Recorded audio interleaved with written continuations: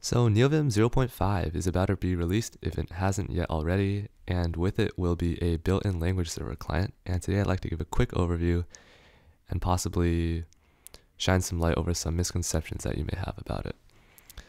So this is going to be the approximate overview, and we're going to be going from left to right. So why don't we just start off with the language servers. So the language servers are the actual heavy lifters.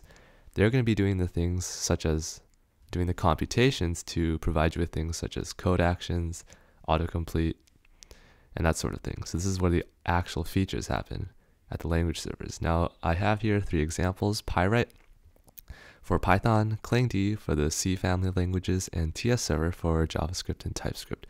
And there's a lot more. You can find a really big list over here in config.md under the nvim-lspconfig project. And these are the actual servers. They don't come installed. They're not built in. You have to install them yourselves. Now, for a quick example, we can install TS Server right now. So I go to a terminal window. That would be TypeScript language server. And there we go. And that's all there is to it. So once you have these language servers, then make sure they're like available to use in your path, that sort of thing. But as long as you have that, you're doing fine, because that will then interact with the built-in LSP client. And I put here an exclamation mark because you have to make sure that you're using Neovim 0.5. If 0.5 hasn't been released for you yet, you might want to consider building from source, building head from source, because the functionality already exists. It just hasn't been officially released. And once you have that, the next step is to install the nvim-lspconfig plugin, which is this one, and it basically provides a bunch of configurations. And it helps do a couple of things. So if we go to the FAQ, launching a language server when a matching file type is detected, sending the correct initialization options and settings, and attaching new buffers into your project into the language server.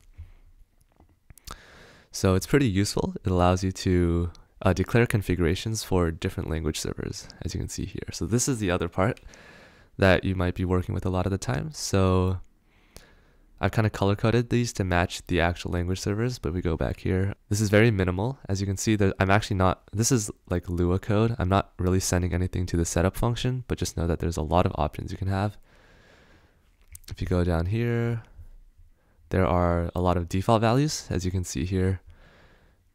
And for example, something that you might want to do is add an onAttach function. And in my case, what I do in onAttach is I just add a lot of different function calls to set key maps. So maybe I want a key map to hover, maybe another one for definition, and maybe to trigger code actions.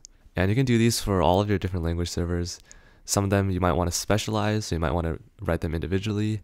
The other ones you might just want to simply go over in like a small loop and just do the default, right? So over here, I'm just running through most of my language servers and doing the default onAttach, but for TS server, I want to do something different.